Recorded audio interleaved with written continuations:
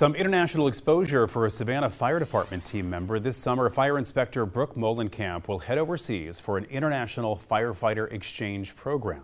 WSAV's Brian Gallagher joins us now with more about where she's going and what she'll be doing there.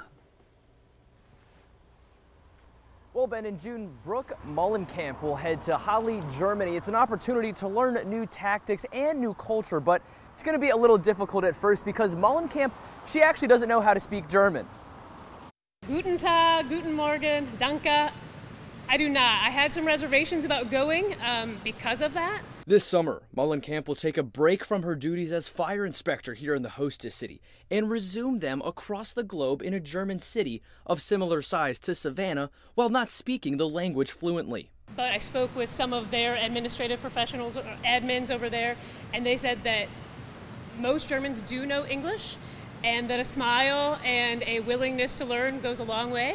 The opportunity came about with the help of the Teutonic Council of Savannah, their mission to support meaningful cultural exchange between Savannah and German-speaking countries.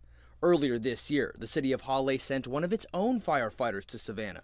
She stayed with Mollenkamp, and now the city of Halle is returning the favor. And that's how it all got set into motion. So she was the first firefighter to come here, Sandra Hoffman, in February of this year. And she came and stayed with me, and in return, I will be going there and staying with their department and staying at one of the fire stations and learning how they do things, and we'll have a cultural exchange, a professional exchange. While the job will be the same, Mollenkamp explains there will be differences overseas and hopes to learn something valuable that could be beneficial to Savannah. We definitely have the same objective. We're trying to keep our cities and citizens safe.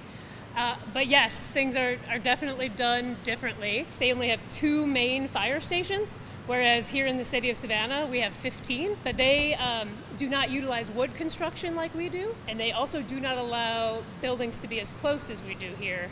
I hope to see and observe as much as I can and bring some of that back with me. Again, Mollenkamp leaves for Germany in June, and she'll spend about 3 weeks there as part of the program. Live in Savannah, I'm Brian Gallagher, WSAV News 3 on your side.